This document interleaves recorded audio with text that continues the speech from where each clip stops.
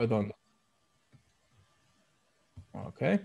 So as you can see here on the screen, this would be the mesh as generated by default. So what I did here is basically select the element size. So you are printing a shell of 1.6 millimeter wall. And I just divided that value by 4, 0.4. The maximum value I should be using is 1.6 divided by 3 would be 0.53. But to get a more consistent mesh, I use a slightly smaller element, even 0.4. And I don't optimize anything. The default should be okay to start with the initial mesh. And if I select the body and select here the mesh control, I'm using a tet element, which is suitable for a body that's not partitioned. So this is the default. This is what you would usually go for without too much work. But if you want to improve your mesh, there's a big potential to improve this mesh. We already know from the load case, because we're loading here and we're fixing here, that we'll have the high stress here at the load area, and we'll have a high stress here at the bending corners. So these are areas where we want to have a dense mesh, and anywhere else we don't need an extremely dense mesh. Now, what do we do to deal with that? We have to delete the mesh, and this is by clicking here, and we get this extra menu if we keep pressing on the button, which is delete part native mesh. Click yes, mesh is gone.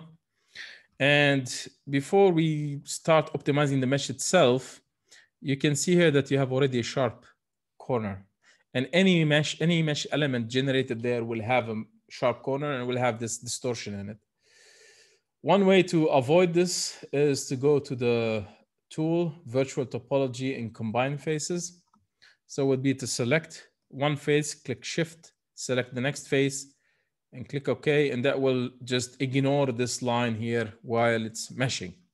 And that is a step you should do before you start meshing even, because you can already know where the problem will be. And you can already do this combination for several surfaces before even mentioning anything. So this is kind of a visual exercise from the beginning, as you can see, and just look anywhere where you expect to have that problem and start cleaning up those sharp corners and sharp areas. So some of that can be avoided from the beginning, even when you start with the CAD. And the areas that cannot be avoided, they can be combined as I'm doing at the moment. So that will, let's say, fix a lot of the of those distorted elements. Okay, that's part one of what you can do. I will not mesh it now just to show you the difference yet. I will do some more extra steps and then come back to mesh this. Another important feature that you can do is you can separate the areas of more importance from the areas of less importance. And that you can do here in the partition feature. And the default or the easiest one to work with would generally be, let me see, find that one. So by defining a cut plane, and you can define the cut plane, I usually go with 3 points or a point and a normal. So what does that mean? To define a plane, if you have a point and a normal to it, that already gives you a plane. So we take this point, for example, and we take this as the normal to it. So there should be a plane that is perpendicular to this vector and is connected to this point. So create a partition. And that actually divides my part. So now if I want to select, I have this as a lower division and I have this as an upper division. And that allows you to further optimize your mesh to maybe have a denser mesh in the lower part and a less dense mesh in the upper part, for example. So this is how I would usually proceed, is to dissect the part by partitioning it. So I will do the same exact step, but now I need to tell the software, is it the lower one I want to dissect or the upper one as partition? So I want to go for the upper one, point normal. I will select here a point, then select the vector, and you see here the direction, create partition. Now I have a central, so bottom, middle, upper, And now the central one is simply just an extrudate. That's a very simple profile that's being extruded. So now I have a much simpler geometry to mesh. And you can keep doing this exercise for almost any other area in this design. There are some tricky parts, some tricky steps later. And I'm just showing now the, let's say, the simplest approach to do it. And this part is a bit complicated, so you don't have a symmetry line. If you had a symmetry line, you could also split along the symmetry line. One other useful area to partition, I would say, for example, would be here. So I would take this point, this vector, and that would, again, give me this as an independent area. Then here you have a very simple profile to work with. Then I will try to partition again somewhere in this area. And we always need a straight line, a straight vector. So let me see if this is one. I would take again, maybe this point, or sometimes you can also take a point in the middle, take the vector, create partition. So now here I have again a very simple extruded profile. So again, this is something you can keep doing. But again, before I mesh, you saw here there's a big density of elements that we don't really need that big of a density. And this is where I can use this seeding edge feature to, you see the seeding here that's very dense. You can select this line, for example, select this line. You see this also on the other side on the back. So you have to think a bit in the 3D space. And this area doesn't need to be so dense. So after selecting those 4 lines at least, I can go here by size, which was 0.4, and increase it. Usually it's not good to increase it too much, but we could at least double the size of the elements along those lines to 0.8. And if I zoom in before I click apply, so I zoom in just to show you a bit more clear what's happening. Click apply, then the number of dots are reduced. That means the number of seeded elements are reduced. And that means width-wise, I will have less elements, but through the thickness, I still have a 0.4. So my elements now are a bit, let's say, squashed, but they're still in a reasonable ratio.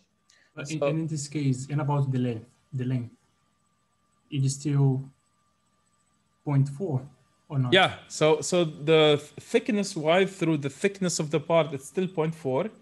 But through the width of the part, it's a 0.8. So what you were supposed to have as tetrahedral elements will be a bit fatter or a bit thinner in some direction. Yeah, but and about the length, like from between the lines.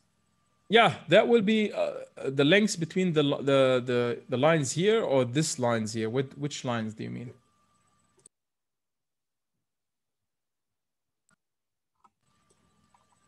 This one. That is not influenced. That remains a 0.4. So to adjust that to 0.8, you have to again go with the seeding, select this edge, click OK, and again change this to 8, click apply. Then again you're reducing the seeding along that direction. So it's also good to do it also in this direction, right? You can reduce in the plane and along this surface. It's good. It's good to reduce, but along the thickness, it's not recommended in our case. In this component, we want an accurate simulation in that direction. So I'm gonna mesh the entire part again to show you the main differences from where we were to where we got. And we had 2,500,000 elements before this procedure. And let's see now how many elements we have after those just very small changes we did. So the meshing obviously, in this case, takes a bit of time. It's almost done. And you should try to, for such a part, to try to target 1 million elements. That is a reasonable quantity of elements to work with.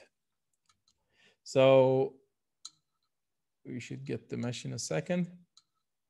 That's the mesh.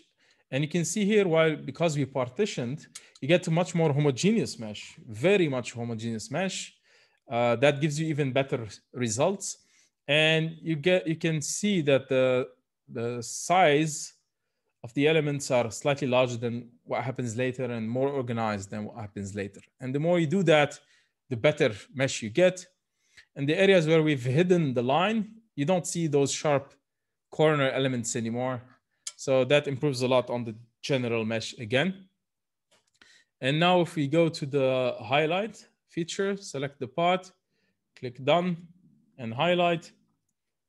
And we see now we have 2,300,000. So like 2 minutes of adjustments and we save 200,000 elements.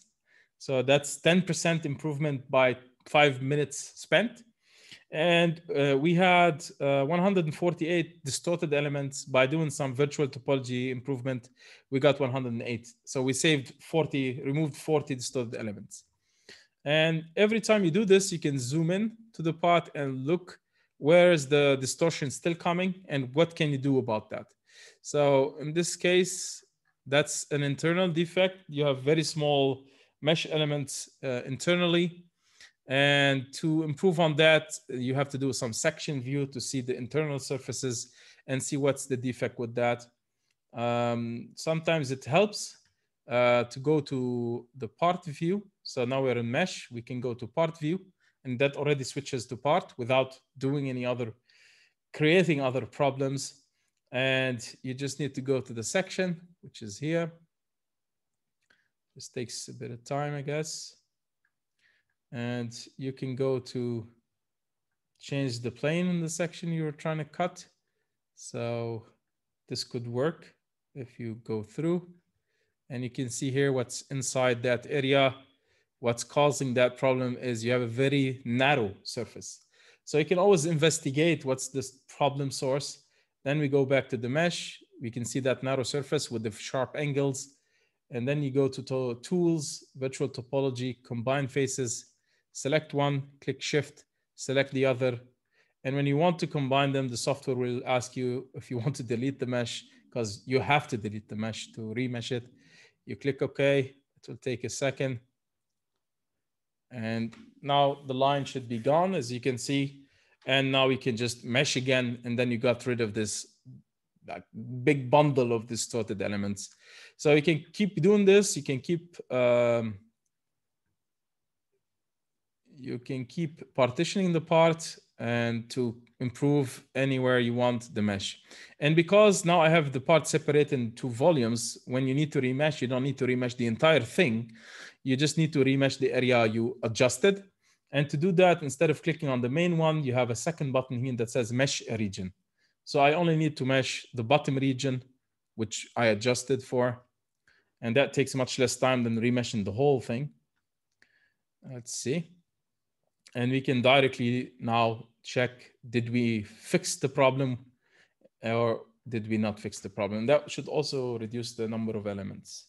So we reduced that not so considerably, but you see the distorted elements went from 100 to 14.